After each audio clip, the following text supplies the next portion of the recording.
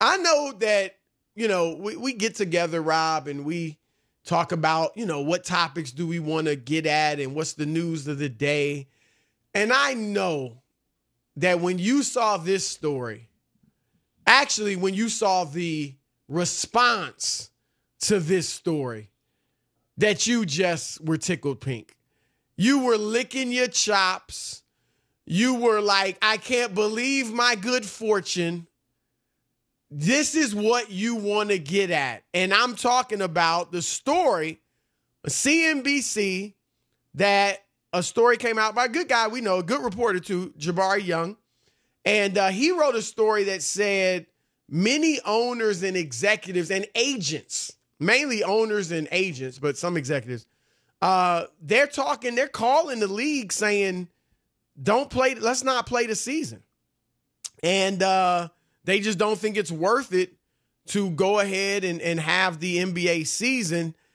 And I will say this, and I've been in touch with several executives and agents today, and just over the past few weeks talking to people, around the league, this story surprised me because everything I'm hearing is that they want to desperately finish the season.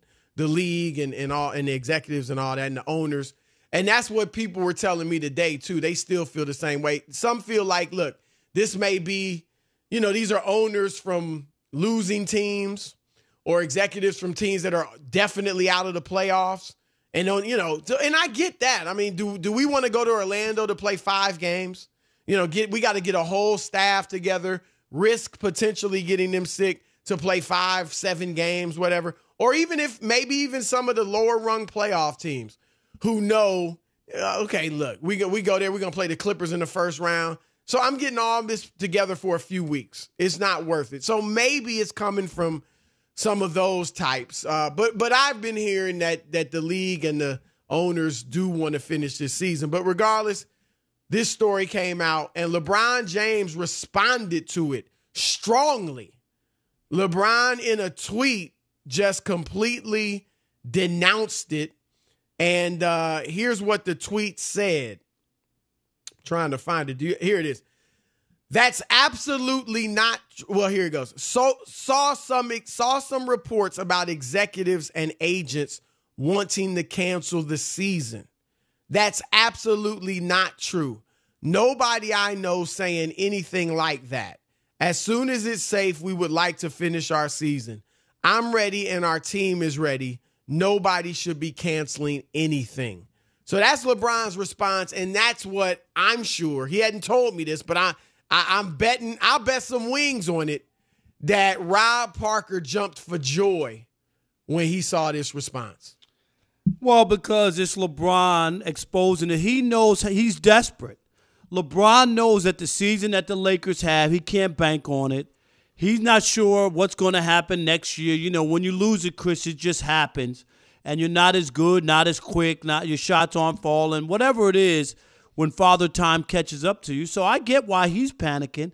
He knows this is probably his only chance to win a championship. He doesn't know what the future holds. He doesn't know what's going to happen, who's coming back, what's happening, if somebody will get hurt next year, whatever it might be. He might get hurt next year.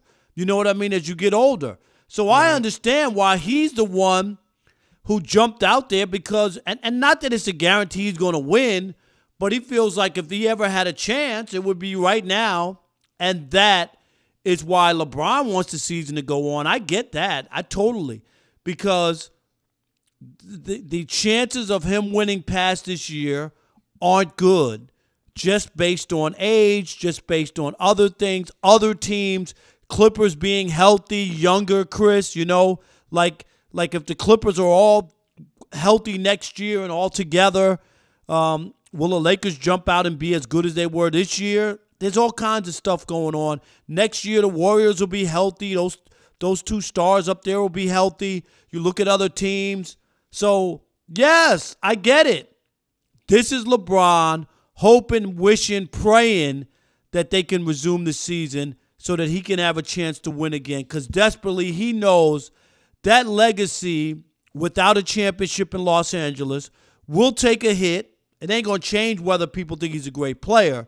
but the legacy will take a hit if he comes to L.A. and winds up getting shut out in 4 years without winning a championship. Well, here's the thing. I don't think it's just LeBron, though. I don't think LeBron is the only player dying to finish the season. Number one, I think all the players with who because look, we may look at we look at Utah, Denver, Portland, who's just barely hoping to make the playoffs, Oklahoma City. We look at them and we say they got no chance. But all the players on those teams don't feel that way. You know how it is, right? They think, hey, particularly now with who knows, there's been things have been thrown off. Maybe we can pull an upset. Maybe it's only a 3 or a 5 game series. So now here's our chance. So I think virtually all the playoff team players, Rob, want to get back and play. And I definitely think the contenders. I bet you if Kawhi Leonard was talkative, if he were on social media, he would be saying the same thing as LeBron. I bet privately he is saying and feeling the same way as LeBron. Not desperate, but just, I want to play. Would you say LeBron is desperate, Chris, that this is... I don't think desperate. No? Because you don't think that this year is a goal, is one of his best opportunities to try to win a championship?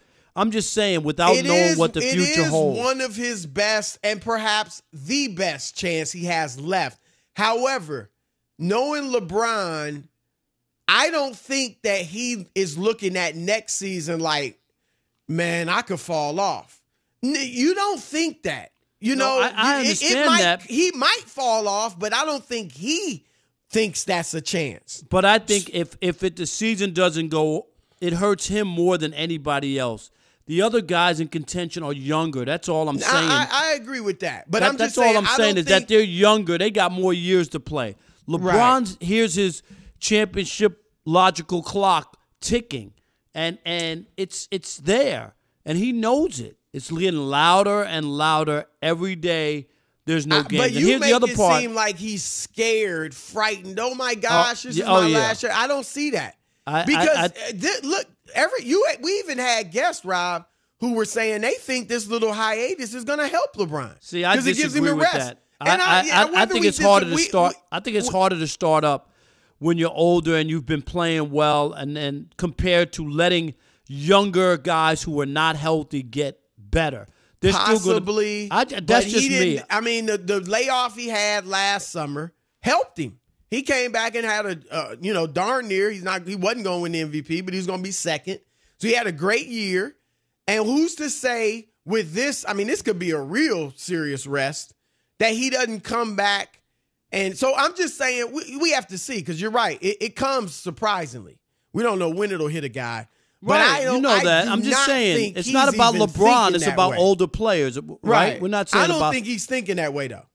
Yeah, but I agree in general with you. Like, I do think it hurts him more than anybody because he's 35. He's in his 17th year, and you're not going to get better. At least that's not logical. So you're right in that the team was playing great. It seems like a great opportunity for him to win it, and you don't know what the future holds. So I'm in agreement with you there. I just don't think it's as desperate. LeBron's as desperate as you're making it seem. He's desperate. He wants to win. LeBron, I can read through your tweet. King? Yes. The poo-poo king was saying that. I'm the poo-poo king. Absolutely. I'm going to poo-poo what he said and tell him that he's desperate. He knows he needs to win now. Otherwise, it'll never happen. And that'll be it. LeBron will be like, I was in L.A. We were going to win that championship. You remember? In 2020? No, you can't. You got to add that to me. You got to add that championship. I got robbed. I didn't get shut out in L.A. We ran out of time. That's what you use. That's actually a good explanation. All right, is LeBron hell-bent on finishing this season because he knows this is his last best shot to win a 4th ring? Let's kick it off with Jeremy in Texas. You're on the Odd Couple Fox Sports Radio. What's up, Jeremy? What's up, guys? I think anybody in LeBron's situation would be kind of worried and scared. It's kind of like going to Vegas. You go to Vegas, you're hitting on the slots, hitting on the craps table, and all of a sudden pit boss goes, "Oh, we're going to shut it down. Come back tomorrow and try your luck again." You know, if That's you're a hitting good it one. hot That's and a you're good hot, you want to keep going. You don't want to stop. Come back tomorrow. Yeah. No, hey, Jeremy, you're right. You're right. He was hot. And again, I don't think it's just him. I think Kawhi probably feels that way. And you're right, where he's younger, so he'll get more chances. But Giannis, you know, I'm sure any of these guys, and think about it, Rob, no closure. You know, you ever done something where, it's going great, but there's no closure? You mean like marriage? No yeah, closure. I did that. No, there was closure, unfortunately, right? You're right. Legal closure. You're right. I got a piece of paper. You're fired. Let's go to Craig in Maine. You're on the Odd Couple, Fox Sports Radio. What's up, Craig? Hey, guys, what's happening? First, I'd like to say happy anniversary to you, Rob. I believe it's been 9 years since the no way, no how Brady would ever go to a Super Bowl again. Is that right? I think it's 9 years? I think it's 8. Yeah, I think it's been 9 years. Yeah.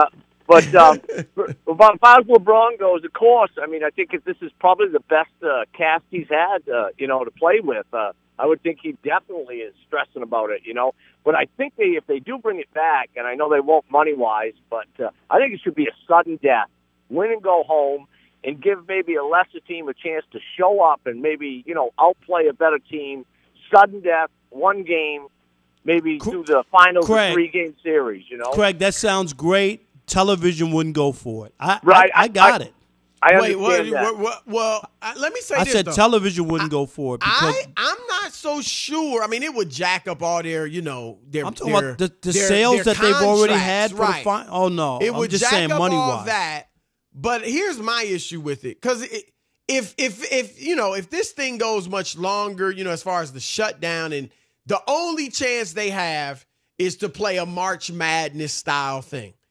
I think TV would eat it up. At that point, you'd be like, hey, first of all, the ratings are going to be through the roof. It's all we have to do, so let's do it. I mean, heck, they were putting horse games on. But Chris, here's my problem with it, But wait a minute. Rob. Let me just say the thing you just said about ratings through the roof.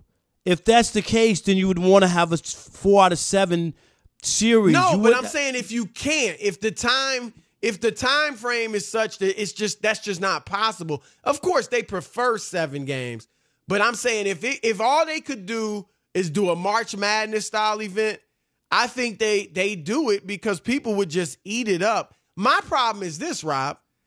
We in the media, I would give it a chance to see how it plays out, but we just wouldn't recognize that ring, I don't believe, as equal to the other ones. I could recognize, okay, they went and got it done, but it wouldn't feel equal like if LeBron does it.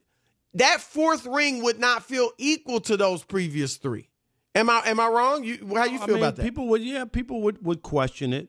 I agree with that. They would look at it and say, but here's the other part. If you're the network or the league, what if you wind up with Brooklyn and Utah in the finals? You know what I mean? That's a Am good I right? point. That's the other one, and then you'd be like, that was a bad idea. Right. Yeah, we love Sacramento to upset, Utah in round 1. Right. That's fine.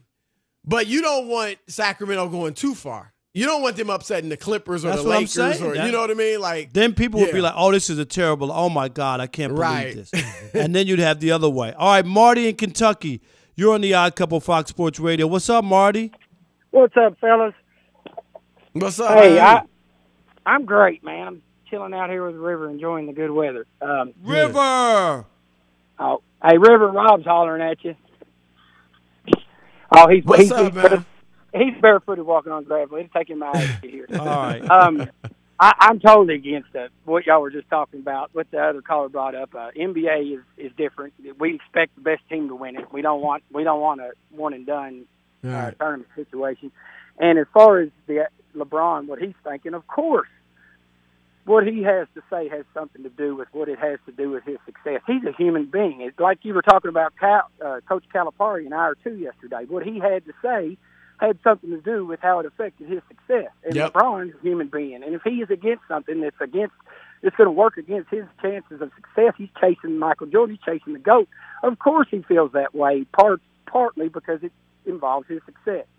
That's no right. doubt, Marty. No doubt about it. Good call. If LeBron had a bad team, right? Say it was last year, Chris. He'd be like, we should just cancel a year, right? No, he would.